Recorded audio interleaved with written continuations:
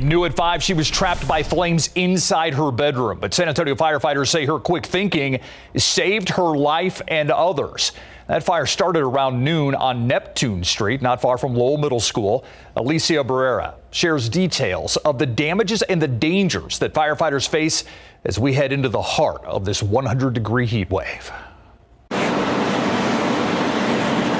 Billows of black smoke could be seen from downtown. And I heard like a bang. The source, a green-roofed home engulfed in flames just down the street from Mrs. Rachel Sanchez's home on Neptune Street. And all of a sudden we just started hearing like pops and, fire was just going up in the air. While neighbors rushed to call 911 and flames quickly destroyed a second home, those inside the greenhouse ran for their lives. There was a granddaughter that was in the back bedroom. She was trapped in there by the smoke and the heat. She was able to push out the AC unit and escape out of the window. Thankfully, the woman's two grandparents made it out moments before, and no serious injuries were reported. An official cause has yet to be determined. Today's rising heat also played a big factor in firefighters immediately calling for that 2-alarm fire. This allows for them to take breaks in order to complete their full shift. We're monitoring a full set of vitals, pulse ox, putting them on monitors, making sure that we're checking everything and maybe even their glucose levels because they have another probably 20 hours to work. And Chief Hood says